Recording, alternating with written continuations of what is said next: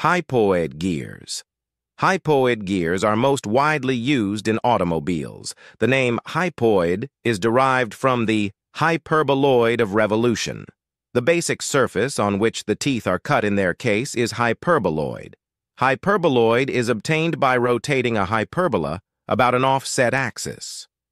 They are right-angled to each other, but not lying in the same plane. The appearance of hypoid gears is similar as spiral bevel gears. The pinion shaft is placed below the axis of crown wheel. It permits a lower positioning of propeller shaft, thus lowering the height of chassis.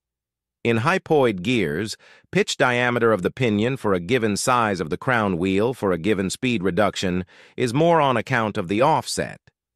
This increases the strength of pinion, and also provide larger pitch overlap, resulting in real silent running.